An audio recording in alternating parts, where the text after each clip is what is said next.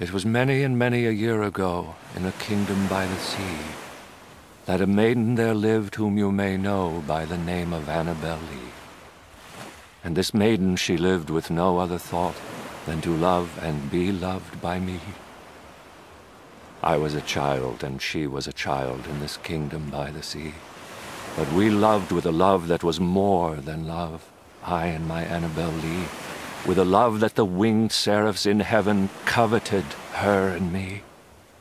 And this was the reason that long ago in this kingdom by the sea, a wind blew out of a cloud, chilling my beautiful Annabel Lee, so that her high-born kinsman came and bore her away from me, to shut her up in a sepulchre in this kingdom by the sea. The angels, not half so happy in heaven, went envying her and me. Yes, that was the reason, as all men know in this kingdom by the sea, that the wind came out of the cloud by night, chilling and killing my Annabel Lee.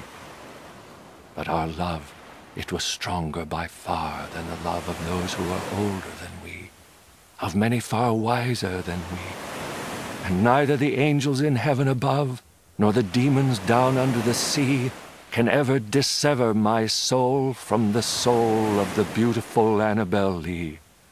For the moon never beams without bringing me dreams of the beautiful Annabel Lee, and the stars never rise but I feel the bright eyes of the beautiful Annabel Lee.